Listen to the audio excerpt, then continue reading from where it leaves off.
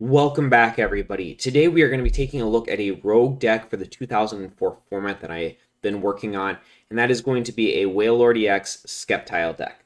Now, obviously, Wailord is a deck in the 2004 format. It's pretty solidly, I would say, a tier 3 deck, and it's something that I've wanted to work with, see if maybe I could find a different way to play it, get that win percentage up a little bit, maybe get it into that tier 2 status, tier 1 status.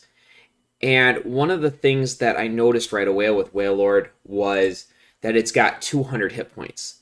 And back in the day, this was unbelievably huge. Most EXs in the format had somewhere between 100 and 150 hit points.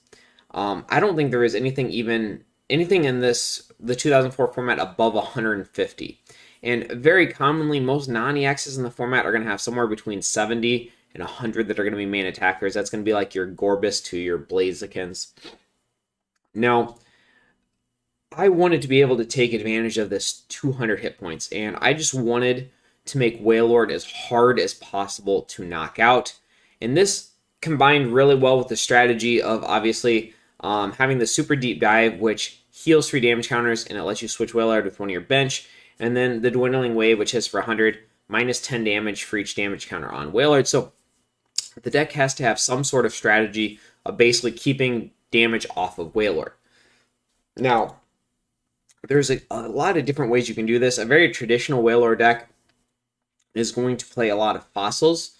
So you're going to use a super deep dive, switch back to a fossil, heal your 30, and then they have to hit the fossil. And then you can either bring Wailord up and attack with it, or do another super deep dive and switch with another fossil. Now, normally, Wailord will also use a combination of cards like Blossom and Potion to get that damage off. But what I decided to do was to use a Sceptile variant and then take advantage of Pokemon Nurse. In my experience in the 2004 format, people find playing against Pokemon Nurse to be very frustrating. They work very hard to get some damage on something, and then when you just literally completely remove all that damage, it's very annoying for them. And this comboed very well with the Dwindling Wave attack to make sure that we have a fully healed Wailord. Now, I'm going to say that's going to be the general strategy of the deck. Matchup-wise, it's going to match up very well against any sort of deck that relies on attackers with 100 hit points or less. Most Gorbis variants are going to be good matchups for you. I would say most decks that rely on things less than 100 are going to be favorable, while decks that have a lot of Pokemon that have more than 100 hit points are going to be a lot more challenging. Things like Swampert, for example, can be very annoying to play against, not only because they have the Crushing Wave to try to remove energy, snipe you on the bench, but they also have very awkward hit points with 110 on the stage 2 and 150 on the EX. We do play some techs for that, but those sort of decks are going to be, I would say, annoying to play against. So, going along with this, I also wanted a secondary attacker because of things like Swampert EX. So, the same tanking strategy that we could use with Wailord and Pokemon Nurse works incredibly well with Sceptile EX. So, the overall strategy of the deck is to take advantage of Sceptile from Ruby Sapphire, Pokemon Nurse, and then to tank something and just make it literally unkillable for the opponent. That's either going to be your Sceptile EX or your Wailord EX. And it depends completely on what you're playing against or matchups as which one you kind of prefer. Now, jumping into the actual cards here, I have found that getting a good start with this deck is absolutely crucial. So instead of just playing your standard 4 Dunsparce, I actually play 6 openers in the deck. And that's going to be your 4 Dunsparce, 1 Corsola, and then 1 Luvdisc. Luvdisc in general, I think, is very good in the 2004 format and should be making its way into, I would say, different setup decks. But Corsola is another one where it gives you massive draws. 70 hit points is very respectable, and that grass weakness is not going to come into effect super often. Now, I am going to say that there was a very good Wailord player named Timmus. He goes by TimmusGG on TCG1, and he played in the 2004 tournament. He went 0-1 and then dropped from the event. He won a 2004 tournament in the past with Wailord, and I would say certain things from this list I borrowed from his, essentially that Corsola and that Luvdisc. I would say most of the rest of this is mine, but the Corsola and the Luvdisc I definitely took from him.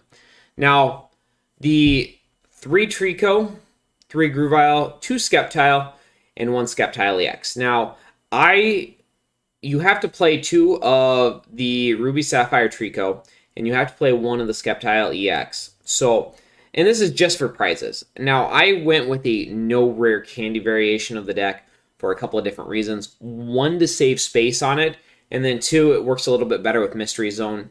I do think that you could make an argument in the deck to cut, say, like maybe 1 Trico, 2 Grovyles, and then something in the Super Scoop Up lineup to play, say, 3 Rare Candy, and then an Oddish and a Blossom. I've just found that without actual draw power like Delcatty Magneton, it's very hard to set up multiple stage 2s. So I went with, I would say, a little bit more consistent and a little bit thinner line. Now, as I talked about, 1 Sceptile EX. Sceptile EX is great for the deck for a couple of different reasons. 1, in certain matchups, you can tank it just like you would a Wailord. The green heal can also be very useful if you need to remove further damage from Wailord EX. Poison Ring and then Slashing Strike are also really solid attacks as well. That 100 damage, once again, is going to knock out a lot of things in the format. Things that Wailord might struggle with, 2 very popular EXs in the format are going to be Swampert and Gardevoir. Both of those are going to be grass weak, and then, of course, opposing Sceptile EXs are going to be grass weak, surprisingly.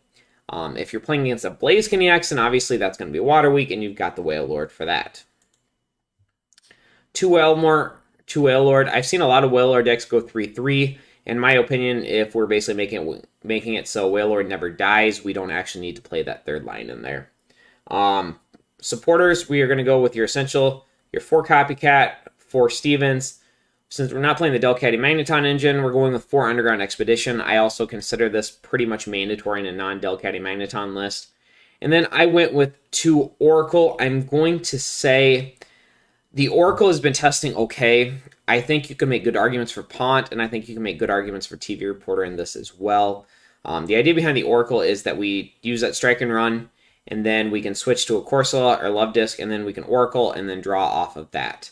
Now, I also want to note something very common is when you Dunsparce, you're going to Strike and Run once, and then depending on your setup, you're either going to switch then, or you're going to Strike and Run twice, and then switch to a Corsola or Luvdisc. This is going to be very similar to a strategy that you're going to use with like Crobat Gorbis, for example, but you always want to switch that Dunsparce out and not retreat it, because that way if you have a Grass energy on it, a Rainbow, or a Crystal, you can save that energy for later with the Energy Trans Sceptile. Now, I played 2 Elms Training. I'm going to say this does feel a little bit light. I would like a 3rd one in the deck. 1 Town Volunteers. This is strictly for my comfort level. I've gotten into some awkward spots with the energy once a couple of times, and the Town Volunteers kind of bailed me out. It's not going to be super useful for the Pokemon, but I do like it for the Town Volunteers. It can help with the Pokemon if you get an awkward, I like some awkward pricing, and you do need to send a Wailord line back or a Trico line. I'm going to say I've thought about playing some sort of energy retrieval. There's different energy retrieval cards in the format. Like, I think there's one where it's put a basic from your discard into your hand or shuffle 3 into your deck. I think that would be solid. Only playing 2 waters does get a little nerve-wracking, so that does help with that. Essentially, you have the energy to power up 2 attackers, and that'll give you a little bit more room with that. Now, I only played 2 Cloth Fossils in the deck. This has been okay. I would like a 3rd. When I was playing a very heavy Fossil Wailord version, I think I was playing 6 or 7. I just didn't find it to be that useful. I do like, I would say somewhere in the 2 to 4 range. I do think that is the correct number. 2 Mystery Zones. This is a deck where you just cannot ignore Desert Ruins. You've got to make sure that you're able to bump those Desert Ruins and get that chip damage off the board. Essentially, if you're playing a matchup where you know they play Desert Ruins, you have to let them play the first Ruins, and then you can just trade with it twice. Most decks aren't going to play more than 2 Desert Ruins. Mystery Zone is actually really solid in this format, or for this deck, because you do need to search out basic energy cards, and it's really simple to throw an evolution back in and get that basic energy card. Now, I'm going to say for the energy, or for the Pokemon lineup here, I play 4 Nurse. I'm sorry, not Pokemon lineup, but we'll call it what main concept of the deck. I play 4 Nurse, Obviously, that is for the Sceptile, the Energy Trans. And then I play 4 Super Scoop Up.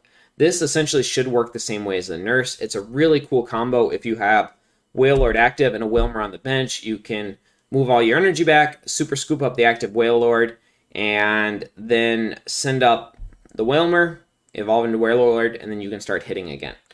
I am going to say I think I like the Super Scoop Up, but I do think you can make a solid argument in the deck to drop it for, say, like 2 Claw Fossils, maybe 1 more supporter in here, and then like an Elm's Training. I think that would be really solid as well. Maybe an Energy in the Energy lineup.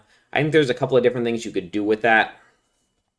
Now, the idea behind it is if you send up a fresh Wailord, you should hit for 100. The Nurse should give you a fresh Wailord 4 more times, and then you should always have this, like a secondary attacker you could send up for another 100 damage.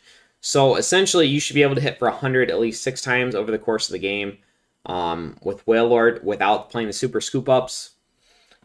So you can make some arguments for both. I do like them. It's also a switching card. So those are my thoughts, my arguments for and against it. And maybe what I would replace it with if you wanted to test something else in those spots.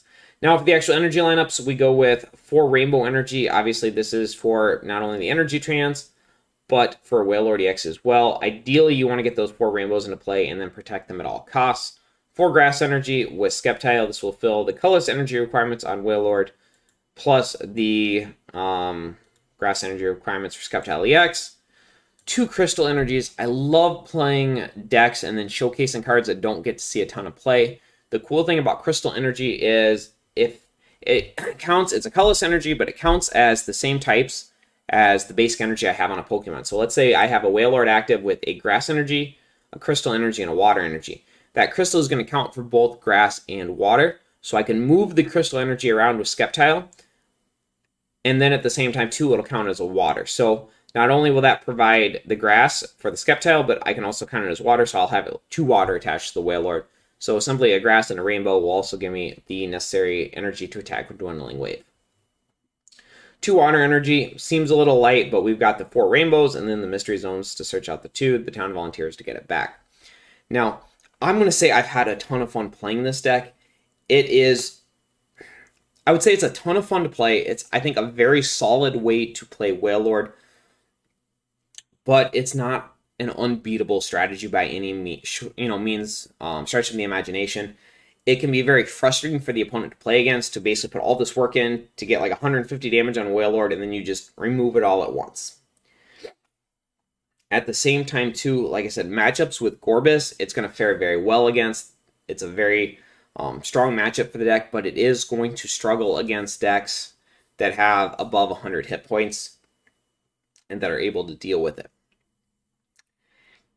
I would say it's maybe a high tier 3 deck, maybe somewhere in the mid tier 2s. It's could definitely win a tournament if you hit the right matchups with it, but you're not going to go in feeling like you got a 90% win rate against the format. Like I said, it's a very fun deck to play. I really recommend trying it out. It can be very frustrating to play against. It's very satisfying to watch your opponent do so much work to try to knock out a Wailord and then just have it all Pokemon nursed away. And like I said, I enjoy playing the deck. So other than that, that's going to go ahead and wrap up the video. If you got any comments or anything, throw them down in the comment section. I'll get to them right away. If you have not liked and subscribed to the channel, please do so. It helps me out a lot. But I hope to see you in the next video.